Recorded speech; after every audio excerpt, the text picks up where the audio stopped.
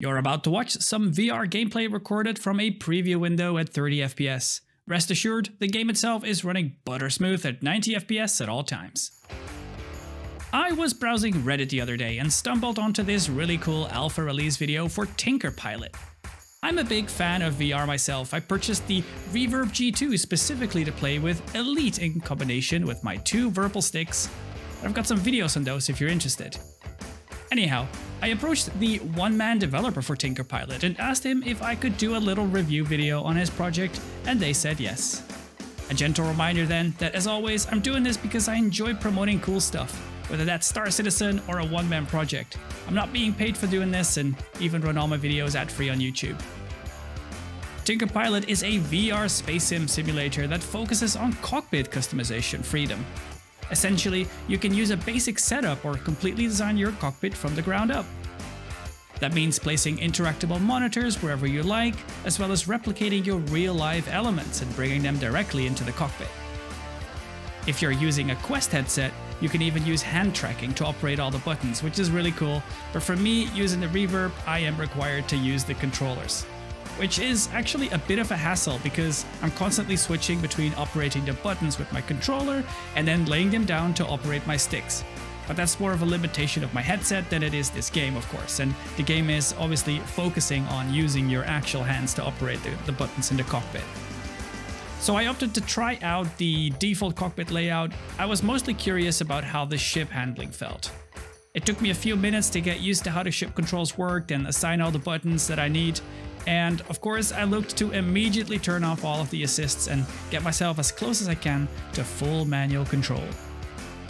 It's very interesting how this game will allow you to set parts of the systems on automatic, manual, or somewhere in between. For example, you can limit your maximum thrust output, which I of course disabled immediately.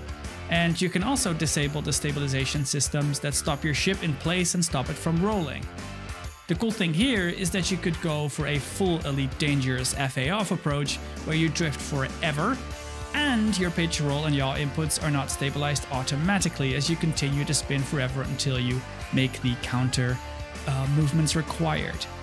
Or alternatively, you can choose more of the Star Citizen decoupled mode where you still drift forever, but the rotationals, pitch, yaw, and roll, remain stabilized, so letting go of the stick will stabilize the ship in that manner. I noticed that the current flight model sees identical maximum thrust outputs in any direction, meaning that your forward acceleration is as strong as your retros, your verticals, and your strafing. From a Star Citizen racer's perspective, you can imagine the wish for more thruster power at all times, and so I expected to really like this very strong identical thrust power in each direction, but in reality, it actually feels quite strange. It's a challenge to avoid overcompensating your lats and verts, and you often find it unnecessary to roll or yaw to try and point your strongest thrusters into the opposite direction of travel to tighten a turn or stop. Instead, you can use any thruster with the same amount of strength, which makes it a little less interesting to fly. That isn't to say though that the overall flight model isn't really good. Especially in VR, the controls feel really nice. The ship drifts as you expect, turns as you expect, and feels incredibly fun to fly overall.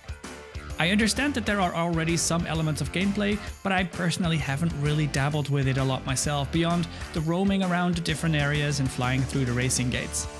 I understand that there is some drone combat, a third-person camera, which is a drone that chases you, and a really cool way to transition between areas. I asked the developer about the current state of the game, which is being developed in Unity. They mentioned that most experimental features of the game are done, and now most of the remaining work consists in polishing the experience and adding more content to it with the help of testers and early feedback. The focus for the game moving forward lies on the idea that players who like to tinker with their ship can fully customize the way they interact with it according to their preference and flying style. The way you distribute the panels, the holographic or physical controls, and all of the custom behaviors that follow along with that. Of course, achieving that one-to-one immersion by matching their real devices into their virtual cockpits.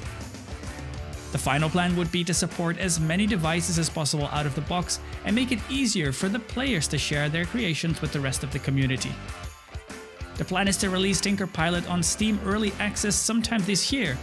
The first release will be single player with one ship and some missions to complete. Personally though, I would really be looking forward to some kind of racing over the multiplayer. The latest build is immediately accessible by project supporters at Patreon. You can choose between a single payment option that will grant you a Steam key on release as well, or you can pay monthly and get some extra stuff as I understand it. So, if you're looking for a fun new VR space sim experience, where you can build and interact with your very own cockpit, I'd recommend you check out Tinker Pilot.